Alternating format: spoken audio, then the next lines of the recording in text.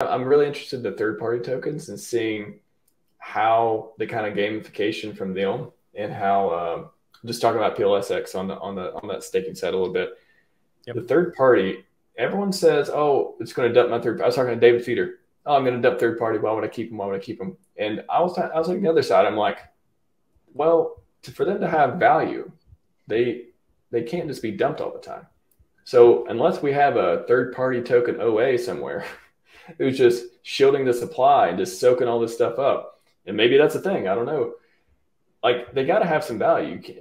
Not everyone will be dumping them. So yeah, you can like obviously they are the brunt of they will be the brunt of the dumping. Like you want, to get more. You don't want to sell the PLSX, so you're getting this other token, blah blah blah. But it really depends on, hey, maybe this token is something part of some club or something that you want to be a part of, and maybe it means something to you for the meme world, or maybe it means something that it gets you access to other sacrifice phases, or this whole creating a sacrifice set based on another sacrifice set of a community that has some synergy. It's not going away anytime soon. So I could see third-party token not just being the dump forever token. It could be like, ooh, I don't know if I want to dump this, and which makes price go up. So the people who do dump it are going to get a better price.